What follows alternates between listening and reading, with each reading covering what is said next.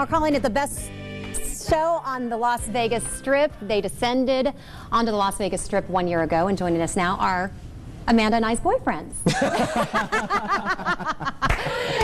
On tape. I know. Okay, we trapped them. We got them in the studio. They can't go anywhere. We can't get out. We can't get out. We locked them to the chairs. Okay, Travis Cloer, who of course plays Frankie Valli, and Erich Bergen, who plays songwriter Bob Gaudio for the major hit Jersey Boys. They are here with us this morning. We've been trying to get them on, and we finally did. And we are celebrating 1 year. Are you guys today? Today's the first anniversary. Are you guys totally worn out after a year?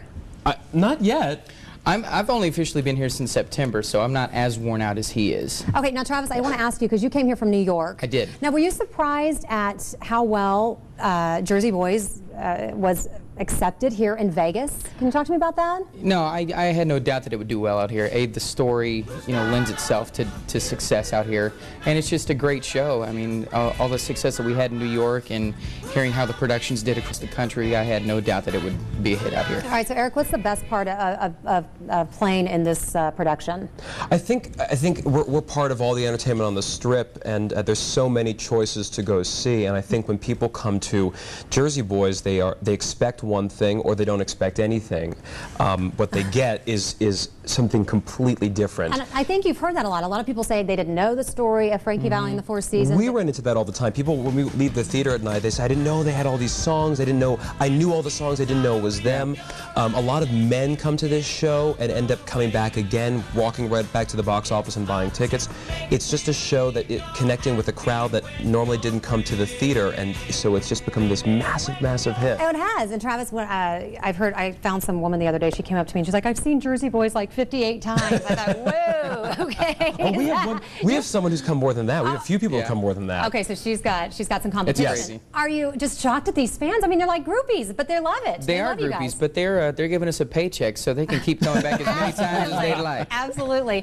Now, Erich, I interviewed you last year when the show opened, and we talked about some, I would imagine doing a live show every night is fun. Not only are you just hanging out with your three friends every single night, but it's new every night. Is there anything crazy that happens? Have you guys messed up, fallen, done something stupid, missed a line? You're asking me. How much time do we have here? I mean, really, I'm the worst at this stuff. Yeah, no, I felt bad. I felt bad twice. I've taken spills on stage, and one time I was carried out in a stretcher. Okay, now that wasn't funny, but have you guys... No, it was hilarious. Okay. It was hilarious. So I mean, I was in pain, but it was totally hilarious. That's great. Yeah, there have been tons of things. I mean, people walking on stage without, props for a phone, and the phone's ringing, and you don't...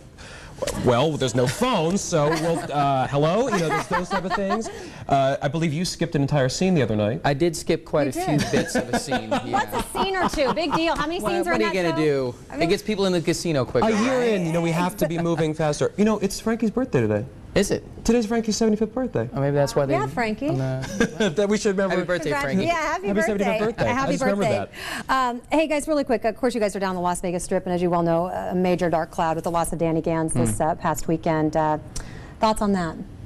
None of us knew Danny. I saw his show back a few months ago, just as it was finishing up at the Mirage. And what I remember the most is that crowd went insane. They loved him. And what I'll always remember is that to do that every night, the amount of work that goes into what he did also requires a lot of passion. And that was so visible from the stage. I mean, that was intensely visible from the stage. And the audience went wild for it. And I think I try to bring that, we all try to bring that on stage every night, but definitely the other night we thought about it a lot. Well, we will be looking for you to keep the entertainment alive on the Las Vegas Strip, as I know a lot of entertainers are doing right now, so we appreciate it. And we're going to, I know that you do some interesting exercises with your tongue, and we're going to have you, do that next time. Next time. Because we got to go to break, so we'll be right back.